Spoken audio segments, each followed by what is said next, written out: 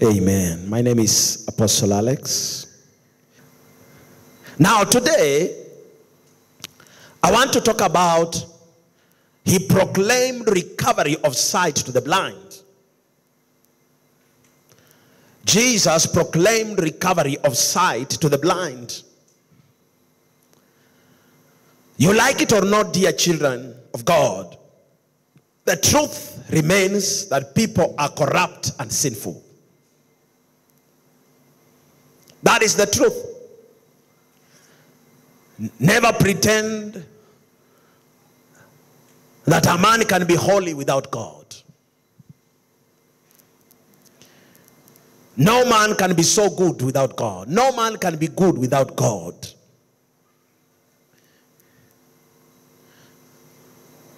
Even trying to practice goodness, and indeed living a life of goodness and doing good without God is filthy rag.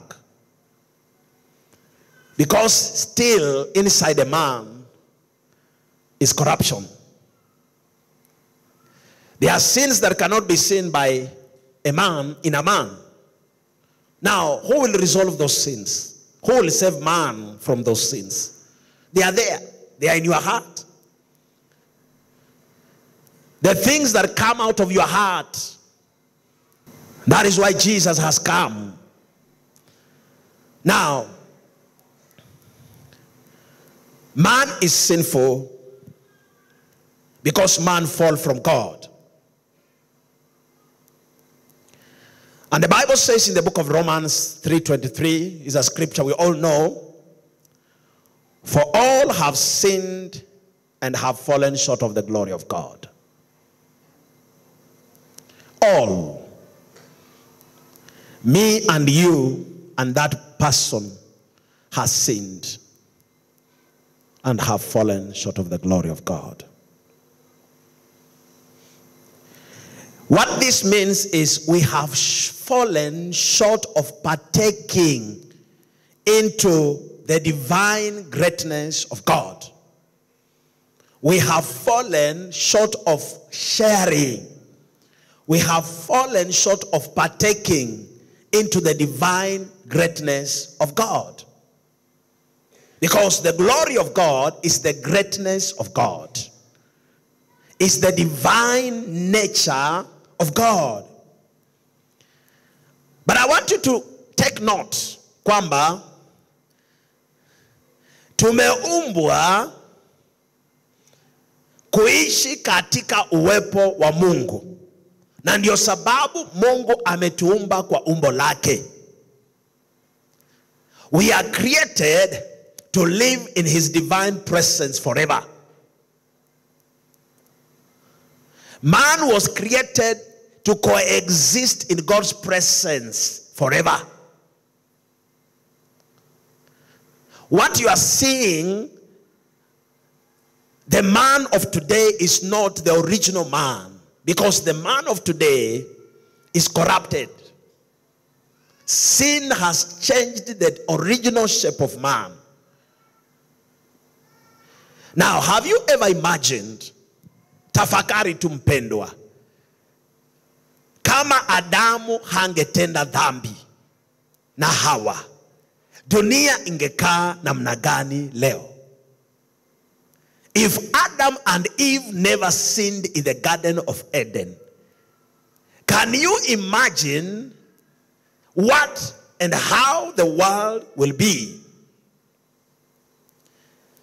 I believe that all the creation of God will be perfect just as they were perfect from the beginning when he created the heavens and the earth. I believe so. Kila kiumbe cha Mungu kiko sawa vile alivyoumba ulimwengu wa kwanza. Kama Adamu na Hawa hawakukubaliana kufanya dhambi, ninaamini kwamba kila kitu kingekuwa perfect vile Mungu aliumba ulimwengu mara ya kwanza. Do you believe that? I believe that as God came to visit man every cool of the hour, God will still be coming down And the whole world will be under one place called the Garden of Eden. I believe so. Because the earth is not big to God. To God, the earth is just a garden. Amen? Because God has created the universe. And even the earth, those who have done science, the earth is just one of the what? The spheres. The planet. Thank you for helping me preach. So the earth is just one of the planet, and it is not the biggest one. In fact, it's among the smallest planets. There are bigger ones. And that is still the creation of God. So all of us, the billions of people on earth, will be under one garden. And being ruled by only one Father. And we will be having fun with angels and beings of heaven.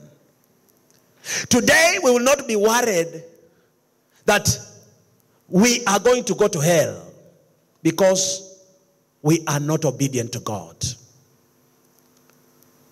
Imagine today, I will be having fun with my great 1,000 grandfather. Yani baba aliyezaa baba na akazaa baba na akazaa baba na akazaa baba, angekuwa bado ako na ako young kama mimi, na tuna have fellowship na yeye. Yes, because there will be no death. Is it not so? Yes.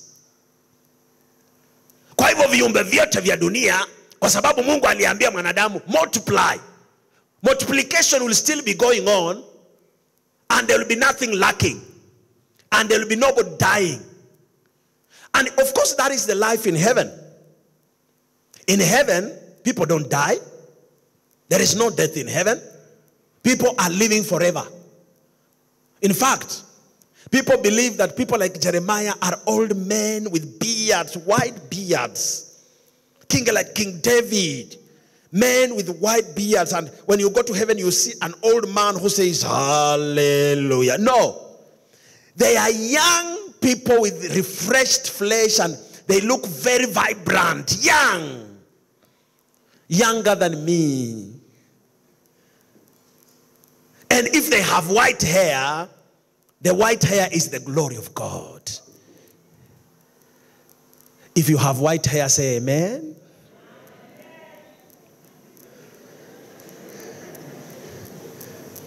The world doesn't love white hair, but in the kingdom of God, white hair is the glory of God. Somebody say the glory. So count the white hair you have is the glory of God. So don't cover the white hair with easy black. You are covering the glory. Leave it. Unasema, pastor, unajitetea kwa sababu yako ni white. I don't care. This is the glory. Yeah. Oh, how will men look old? But you are getting old anyway. Oh, nitakaa mzee, si unazeeka. Very soon, hata ukipaka is black, people will see wrinkles. People will still see you are getting old. Unatembea pole pole, miguu inakataa kutembea, unakohoa kohoa. Very soon. So, when old age begin to set in, accept the reality. Come on. Kubali hali yako kwamba unaondokea ulimwengu very soon. Yeah. The more you get old, the more you should realize that you are about to leave. Your flight is about to take off. Am I preaching a bad gospel? But I just feel sad. Can you imagine that as I give birth to my children will be enjoying that glory, and we will still be going to visit the grandfather of the oldest, and he will still be happy. Some of you don't know even the grandfather down to the 4th generation. Umjui. Unajua tu baba yako. The generation ya sahi inajuanga baba peke yake, mama na baba. Waki extend sana grandmother and grandfather. From there, they don't know. Sasa, I imagine in those days, if Adam never sinned, tungekuwa tunakaa katika Garden of Eden. Tunakaa lion. Nasema, Mr. Lion, roar again. I love you roaring. Mr. Lion, let us go for a walk. And the lion will be talking and saying, yes, Mr. Lwamba. But is it not true? The Bible says that Adam had a conversation with who? With a snake. So that means in those days, even animals talked. Walikuwa wanaongea. Siku hizi walifungwa, hawaongei, they act by crushing men because of sin. We will not be worried today. We will not be worried who is poor and rich. Today people are worried. Nani tajiri? Hapa tu vile watu wamekaa, wanaomba Mungu awafanye wakuwe tajiri. Nobody will be worried about that. Nobody will be having a big car and another one has a bicycle. We will all be equal. The one with a big car will still be okay. The one with, I don't know if bicycles will be there. But we will be equal. The Bible says the manna that God gave the children of Israel, ule alichukua mingi, alichukua kidogo. Na ule alichukua kidogo, alichukua mingi. Wote walikuwa sawa. It will be a very perfect place. It will be a place where we will not again be fearful. But it is not so, people of God. Man sinned against God. And this earth was changed. And it was replaced. And I can call, it has been made a place of deep darkness. The earth has become a place of deep darkness. And we can read the book of Isaiah chapter 60 verse 2. Deep darkness has covered the earth, but deep darkness has covered the people. Behold, the darkness shall cover the earth, and deep darkness the people. So the earth has become a place where darkness, the kingdom of darkness is operating. And majority of people are living in darkness. Watu wengi wanakaa kwenye giza hili. Na ninaposema giza, ni watu ambao wamejitenga na Mungu. Kwa hivyo unapoishi maisha haya, ni vizuri utambue kwamba kuna Mungu roho ambaye aliumba mwanadamu. Na Mungu huyu anaongea na wanadamu. Kwamba mahali mupo ni mahali pana giza. Lakini katikati ya ile giza, nimeleta nuru yangu. Lakini ni yule atakayekubali kuondokea giza, aingie kwenye nuru, huyu ataokolewa. Bwana Yesu asifiwe. Kwa hivyo, humanity is covered with deep darkness. Na wakati tunaongea juu ya deep darkness, inamaanisha kwamba macho ya watu yamefunikwa. Wakati watu hawa wamekata uhusiano na Mungu, macho yao yamefunikwa. Haimaanishi hawana macho, wako na macho, lakini hawawezi kuona. They cannot make good of their lives because their eyes are covered. Na nataka kuongea juu ya mystery fulani hapa. I want to talk about mystery of the eye. Jesus, in the book of Matthew chapter 6 verse 22, he says this. The lamp of the body is the eye. Taa ya mwili ni macho. The lamp of the body is the eye. If therefore your eye is good, your whole body will be full of the light. Kwa hivyo macho yako yakiwa sawa, basi mwili wako wote utakuwa na nuru. Lakini 23 nasema, but if your eye is bad, somebody say bad. Kwa hivyo kuna macho mabaya. Your whole body will be full of darkness. Macho yako yakiwa mabaya, mwili wako wote utajaa giza. If therefore the light that is in you is darkness, how great is the darkness?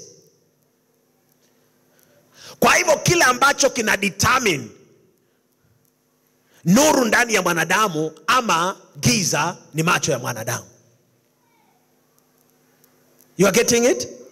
What determines darkness that you carry is your eyes. Or the light of God that you carry is your eyes. Because your eyes is the lamp of the body. It opens the light.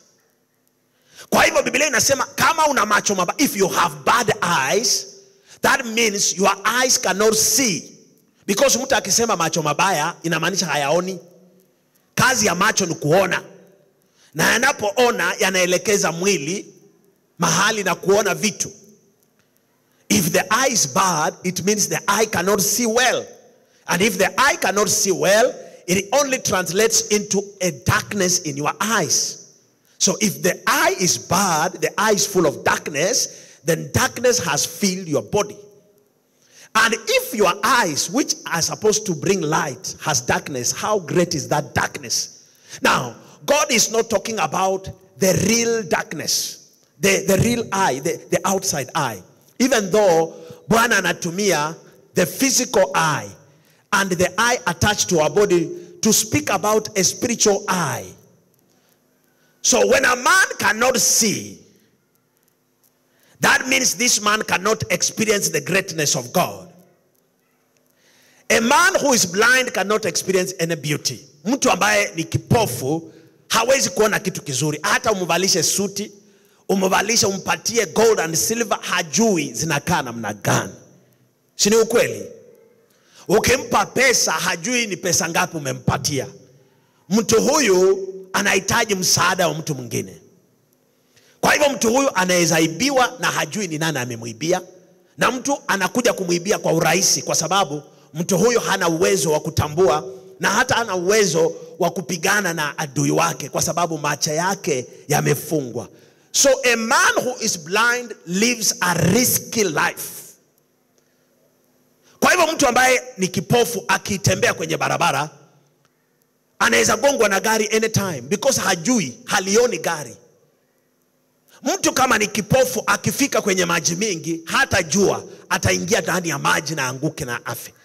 Anaweza kuanguka kwenye moto kwa sababu hajui uko pale. Hajui kwamba kuna shida mbele yake kwa sababu haoni. Mtu huyu amepungukiwa na ile kuelewa na uzuri wa maisha. The advantages of life are not in him. And this is what the devil has made many people. The devil has blanketed, he has blinded people's lives so that he may rule and govern them. The devil has blinded people's lives that if they don't see, they cannot get it. Hawezi kupata kile hawoni. So many Christians cannot see. Many people cannot see. And when I talk about seeing, I'm talking about the manifestations of God. Na nataka kukufunza kitu kwamba before God will give you something, he causes you to see it first. Take note. Ukitaka kujua vile Mungu anafanya kazi kwenye Biblia, look at how God walked with men. What he used to do. Before God will reveal his manifestation and his reality to man, he will cause this man to see it ahead.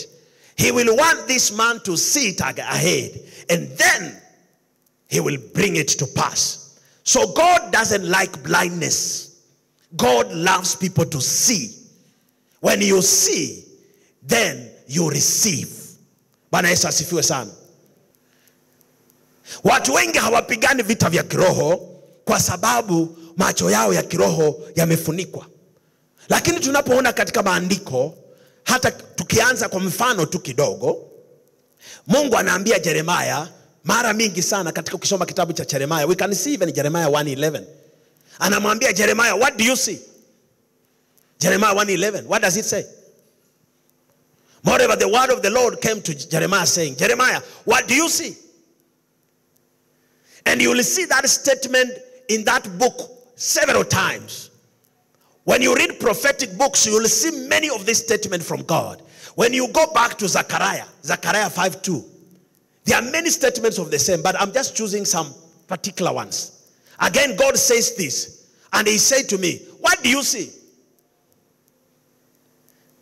Then when you go to Amos 8:2, these are prophets, and many of them. Amos 8:2, he says, and he said to Amos, what do you see? Amen? And when we come to our Lord Jesus Christ, in Bethsaida, he met a blind man. Then he touched that blind man and he asked him, what do you see? The man said, I see people moving like what? Trees. The Lord knew that vision is not complete. He touched the eyes again and made the man to look up. And he said, what do you see? Now the man had a very restored, clear vision. Praise the name of the Lord. So, when God deals with a man, he will want you to see first. God insists on aspect of us seeing the things we need in life before he makes them real. So the condition to your problem is because you don't see. You're blind. There are people whose blessings are just right here, but they can't see. Somebody says seeing is believing. Isn't it? But this seeing is not the physical one. It's the spiritual one. It's the seeing by faith. Now, let us see a few examples. Now, when God meets Abraham, the story of Abraham you know, but in this particular case, in Abraham 13, in Genesis 13, your pardon? Genesis 13 verse 14. Abraham had just disconnected with a lot after a dispute. Then the Lord told Abraham, lift your eyes and now look from the place where you are. Northward, southward, eastward, westward. For all the land which you see, I give to you and your descendants forever. There is a secret here. It is what you see that God gives you and even to your generation. Kwa hivyo, kumbe ni kile unaona ndio Mungu atakupatia na hata kizazi chako. Kama we ni mzazi na we ni kipofu, hauoni, hata kizazi chako kitapofushwa na kutoona kwako. Mateso unaona familia yanapitia ni kwa sababu wazazi wao hawakuona. Walikufa vipofu. Na kwa sababu hiyo watoto wao wanakaa kwenye giza lile lile. Kwa hivyo mzazi ambaye anapokea nuru ya Bwana na aanze kuona kile Mungu amemwandalia, anafungua njia ya kizazi chake na watoto wake. Natangaza kwa jina la Yesu, Mungu akufungue macho yako. Uanze kuona kile amekuandalia. Usiwe mzazi ambaye utakufa kwenye giza na uache watoto kwenye giza. There are ministers who depend on men. Kama mwanadamu hajawasaidia, they think they cannot make it. That is what they are saying. It is what you see that God will give you. The magnitude of your eyesight, it is the magnitude of God's blessing in your life. Kama macho yako yataona mbali, God will fill the space. Na kama yataona hapa, God will not extend it further. It is your position, your responsibility to see. And it's the responsibility of God to cause the things to happen that you have seen. Ni jukumu lako kuona. Na ushaona, Mungu atatimiza kile umeona. Kwa hivyo unaomba, Bwana, Mungu nione, hakuonei. Wewe ndio unaona. Unaona uponyaji, uone kwanza. Ninaona uponyaji wangu, Mungu analeta uponyaji. Ninaona kuinuliwa kwangu, Mungu analeta kuinuliwa. Ninaona ushindi wangu, Mungu analeta ushindi. Ninaona kuinuliwa kwangu, ninainuliwa na Bwana. Ninaona nguvu zangu, ninapokea nguvu. Ninaona nikishinda vita, unapokea ushindi. Unaona nini dada yangu, ndugu yangu? What are you seeing?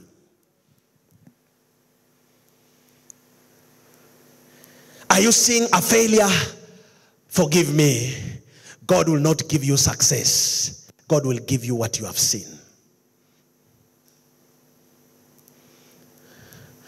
Watu wengi hapa wanafikiria, ninaona Pastor Alex. Pastor Alex cannot help you.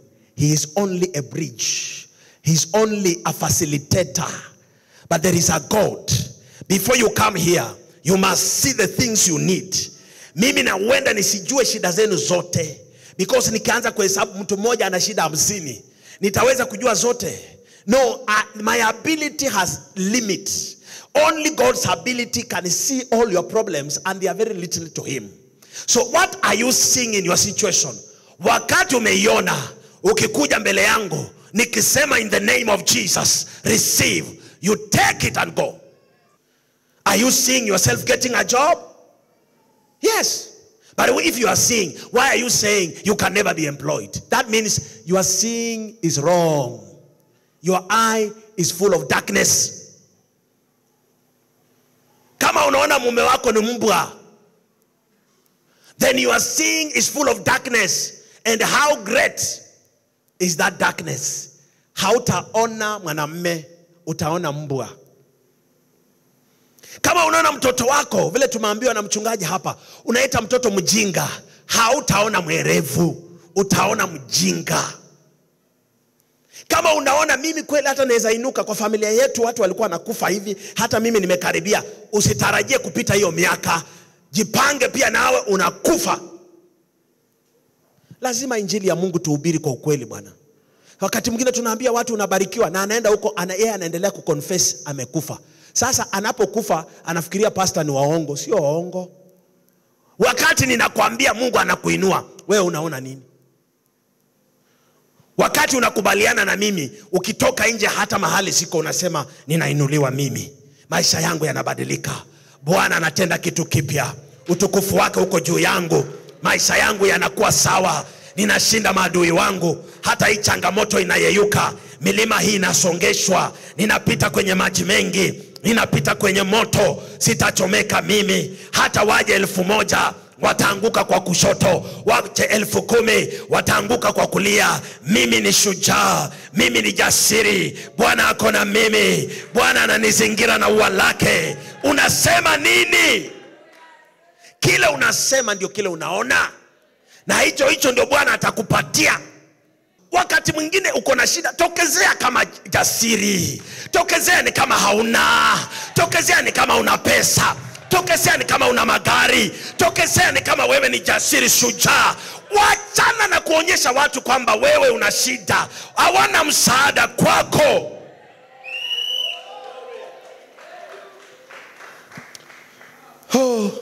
Hizi vitu zimekuja status na Facebook, we post there. A man is going through problems. What is the problem with you? Do you know who you are? You are a royal priesthood. You are a chosen generation. You are a peculiar people. You are the light of God. You are chosen to show forth His glory. You have a covenant child. You have been sent to set free those who are in prison. Na wewe ndio unashida ukituambia uko kwa prison. Come on! Mimi utaona nikikwambia napitia changamoto, please forgive me. Achana na mimi. Na ndio sababu hata mkiniona niko sawa, niko sawa.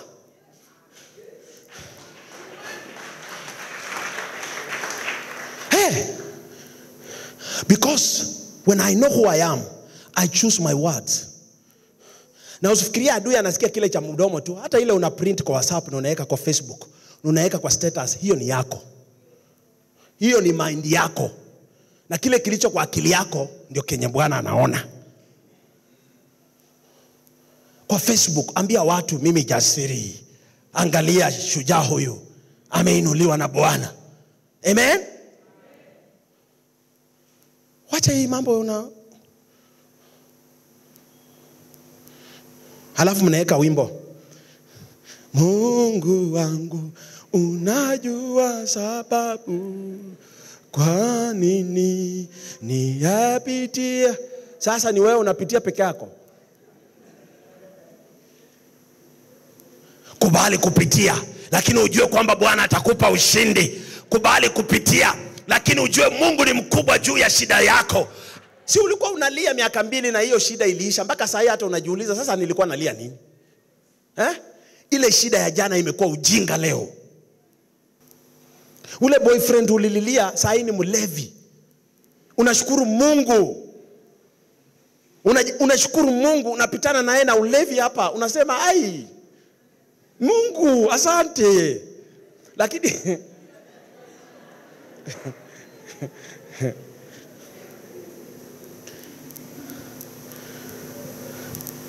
uliomba kazi kwa kampuni, ulipenda kampuni hiyo kabisa, na Mungu hakukupatia, akakupatia ingine ambayo si ukupenda. Lakini baada ya miaka 5 kampuni ikafungwa. Unasema ai, Mungu asante. Unaona wale walikuanga wanaendesha magari sasa wanakuja kwako. Wewe uko stable. Somebody say stable. Yani hauna wasiwasi, penye uko hakuna fununu kwamba inafungwa. Hakuna. Yani uko stable. Wakati mwingine wapendwa, prayer and fasting is very important, lakini msiitumie kama uoga. Unaenda kufunga kwa sababu umeogopa. Vitu zingine ziambia haitatendeka, kuwa na ujasiri.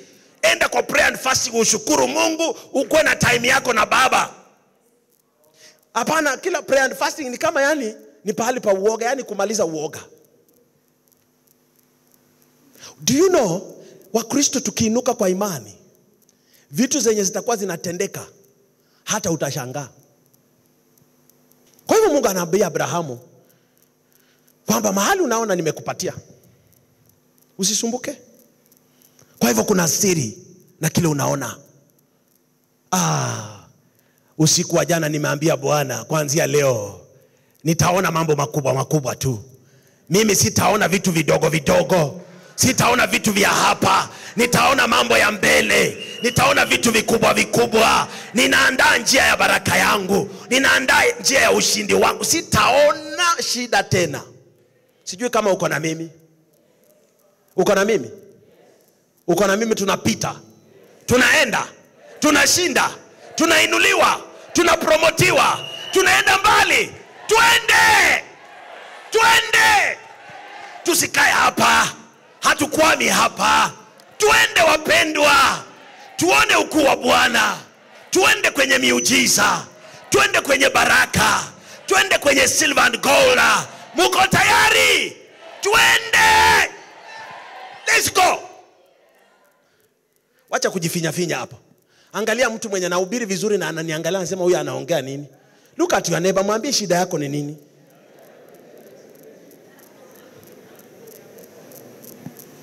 Amen. Now, tunapoangalia kitabu cha Numbers chapter 13 verse 1, tunaona tena mfano mwingine. Mungu tayari ashaahidi wana wa Israeli na Musa kwamba nishawapatia nchi ya ahadi ya Canaan. Si ni ukweli? Lakini kabla hawajaenda, angalia kile Mungu anaambia Musa. And the Lord spoke to Moses say, send men to spy out the land of Canaan. Spying means let them go and have a view and see.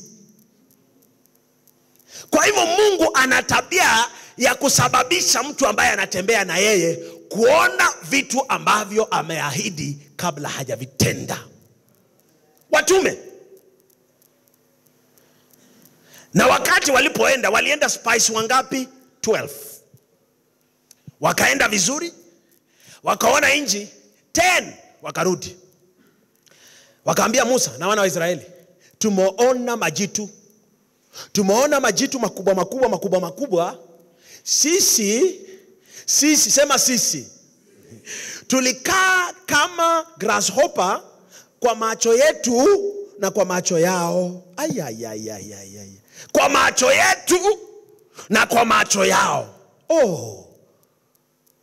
Lakini wawili jasiri, mmoja anaitwa nani? Joshua. Na mwingine anaitwa nani? Caleb. Wakaambia wana wa Israeli, hapana, hata kama ni majitu, tuna uwezo katika jina la Mungu wetu wa kuingia kwenye hiyo nchi na kunyakua hiyo nchi. Sio ukuu wao, sio ukubwa wa mili zao, sio vitisho vyao, ni Mungu wetu ambaye tumebeba. Wakati mwingine usiangalie uvitisho vya mtu, usiangalie vile anakaa na pesa na anajua ana watu ana connection. Ni ukubwa wa Mungu wako ambao utaleta mabadiliko. Ni ukubwa wa uwepo wa Bwana utaleta mabadiliko. Somebody say ukubwa wa Mungu wangu. Naweza kuwa mimi ni kafupi, lakini kuna ukubwa wa Mungu wangu unashinda ufupi wangu. Naweza kuwa mimi ni kadhaifu, sijasoma, lakini usichezee Mungu wangu. Akianza kunitetea mie, akianza kunipigania vita vyangu mie, akianza kuondoa maadui wangu, ukubwa wa Mungu wangu. Unaenda interview, unapata watu na masuti, wanaongea Kiingereza with Britain accent. Good morning. Yeah, I've also come. Unafikiria yeye ndiye anaenda kukufanyisha interview, kumbe pia amekuja interview. Sasa unasema mimi hapa sina langu bana. Wewe ile kibukusu imeingia kwa lugha yako ama Kikuyu. Wanauliza swali, unaongea kibukusu. Papa Wolori. Ati unasema, oh sorry, I'm saying, what did you say?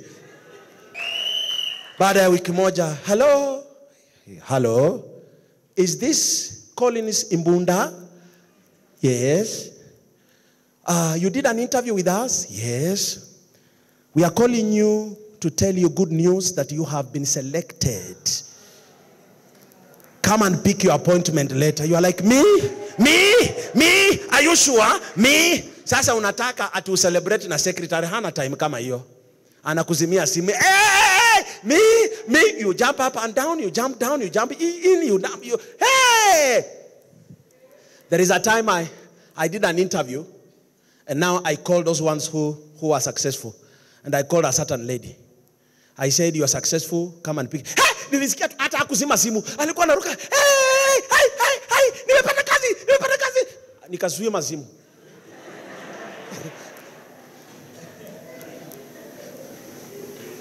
Bwana Yesu asifiwe sana. Sasa acha nikushtue kidogo ninapomalizia. Ukienda katika the same book of Numbers chapter 14 verse 36. Hebu soma tu hayo maandiko. Nataka tusome na wewe.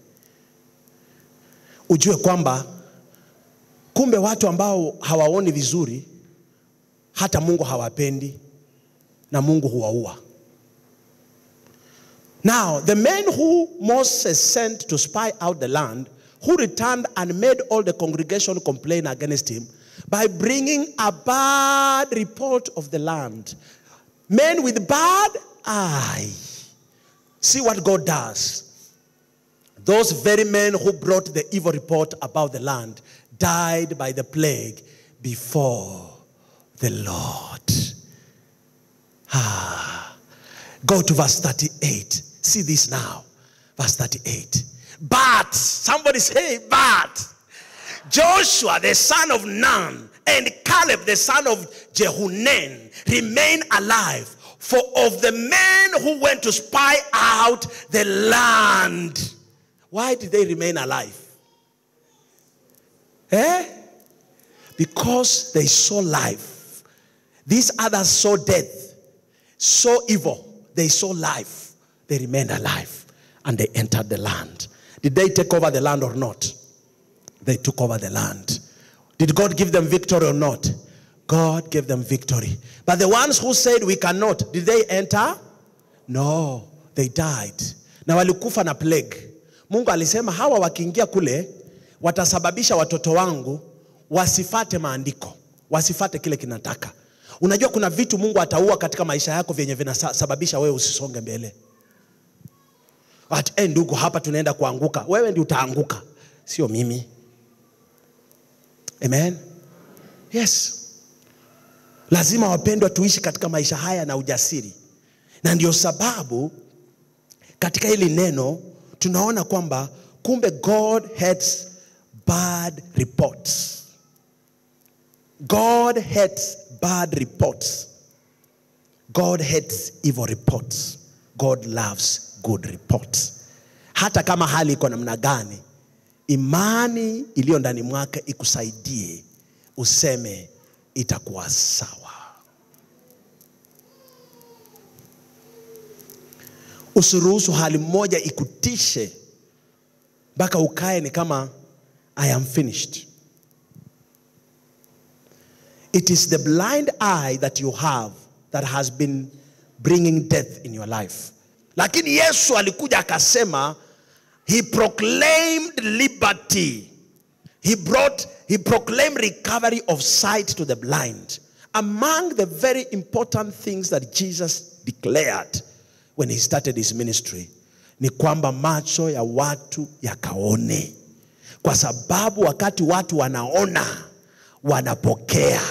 Lakini adui naye hapendi watu waone. Kwa sababu wanapopokea, wanamshinda. Adui anataka watu washindwe. Na katika kushindwa, wanaanza kunena kushindwa. Wananena kifo, wananena kushindwa, wananena hawawezi kwenda mahali. By the same report, they are destroyed. Romans chapter 3 verse 22 says, the righteousness of God is revealed through faith in Christ Jesus to all and on all who believe. To all and on all who believe. The righteousness of God through faith in Christ Jesus to all and on all who believe. Somebody say to all and on all. Kwa hivyo hakuna mtu ambaye Bwana anasema huyu hafai. Even those who fall.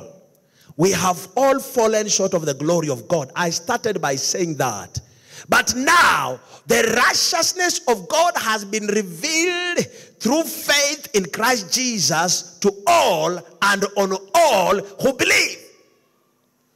Kwa hivyo tumepungukiwa utukufu. Lakini Bwana kupitia katika imani amefunua kwamba tunaweza kurudisha utukufu wa Mungu maishani mwetu katika kuamini Kristo Yesu kama mwokozi wa maisha yetu. Tunapoamini, utukufu ule wa kwanza unaturudia. Tunaanza kuishi maisha tofauti. Na ndiyo sababu hakuna limit ya baraka zako kama unaendelea kumwamini Mungu. There is no limit even in the church. No limit. If your eyes were open, you will not be where you are. But you will be experiencing divine greatness of God in every area of your life. But now, see who you are now today. And when I'm talking about the glory of God, usiamini Mungu leo na kesho unamkashifu. Usiamini Bwana anatenda leo alafu kesho ukiamka kwa sababu ya hali fulani unaanza kunena, unaanza kusema, unajirudisha nyuma. Kumbuka kwamba unapo make up your mind kwamba unaamini neno la Bwana, adui atakuja kukujaribu. Adui atakuja kusema, si umesema kwamba wewe ni mshindi. Ataleta hali ambayo itakufanya ufikirie wewe ni bure. Kwa hivyo usikubali kusema wewe ni bure. Hata katika hiyo hali, sema mimi ni mshindi. Mimi nitafaulu. Mimi nitainuliwa. Hii hali itapita tu. Bwana ako na mimi. It is well with me. It is well with the righteous. Hilo linapendeza Mungu. Na bila shaka, it shall come to pass. Apostle Paul in the book of Colossians, I mean Ephesians, chapter 1:18, he tells the Ephesians in Ephesus that you should pray that the eyes of your understanding be enlightened. The eyes of your understanding be enlightened, that you may know what is the hope of his calling and what is the riches of his glory. Macho yako yafunguliwe ndio ujue Bwana ametuitia nini. Na utukufu ambao uko nyuma ya jina la Kristo ni nini. Ombeni macho yenu yafunguliwe. Na hii iwe ombi letu sisi wote, kwamba macho yetu yafunguliwe. And God says in the book of Isaiah 61, arise, shine. Somebody say arise. And do what? For why? Your light has done what? Has come. And the glory of the Lord is risen upon you. Who should arise? I. Arise and what? For what has come? Your light. And what is the light? The gospel of Jesus. The name of Jesus. It has come. And when you arise and the light of God has come upon you, the light of the gospel of Jesus which is upon you, the glory of God is risen upon you. And then when you go to verse 2 of that book, the Bible says that deep darkness, a darkness has covered the earth. Behold, darkness has covered the earth, and deep darkness the people. But cancels. As much as we are living in darkness, a dark world, and deep darkness has covered people, somebody say, but for me. Somebody say, but for me. The Lord will rise over me, and his glory will be seen upon me. That means in the midst of darkness of the earth, for me, the Lord is risen upon me, and his glory will be seen upon me. Though I'm in the darkness, yet I'm in the light. So darkness is surrounding here, but me where I am, I'm in a Goshen. I'm in the light. I am covered by his glory. I'm enjoying the goodness of God. I am not seeing that darkness. Me, the glory, the Lord has risen. The Lord will arise over me. Do you believe that? Because of Jesus, may the Lord arise over you, and his glory be seen upon you. And that is why Jesus has proclaimed recovery of sight to those who are blind. Kuna sehemu ya maisha yako hufaulu ni kwa sababu there is darkness, because your eyes are not seeing that victory. It could be you are not seeing, and that because you cannot receive from Father. Stand up on your feet.